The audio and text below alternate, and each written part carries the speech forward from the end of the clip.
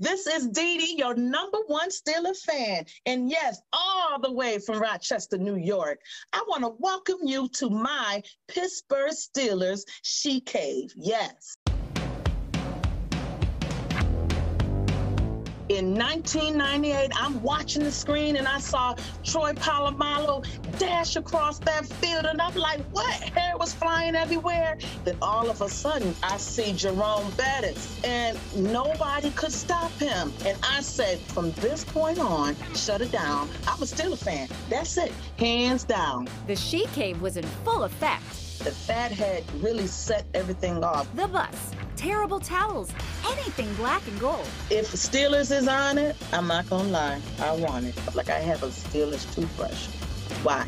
Because I have Steeler ping pong balls up here. Why? Because I have to have it. Why in the world would somebody want a bucket?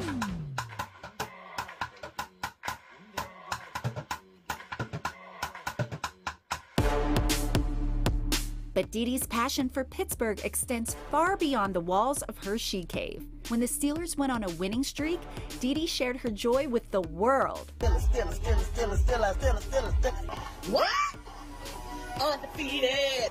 We may be black and we may be yellow, but thank God we are 6-0. 7-0. Hello, 8-0. I am the Steelers, plus we're black and yellow, and we beat the Bengals. Now we're 9-0. We are 10-0, you know. All the others got to go. Oh, did I not mention Dede's one-of-a-kind Steeler style? Believe it or not, I just added a mirror up here. I should have had a mirror the first thing. Because us Steeler fans, when we get dressed, we have to check ourselves out. And we have to post pictures. Selfies. We have to look good in our Steeler gear. We take pride in what we wear. Jacket fetish and legging fetish and shirt. Okay, I love the clothes.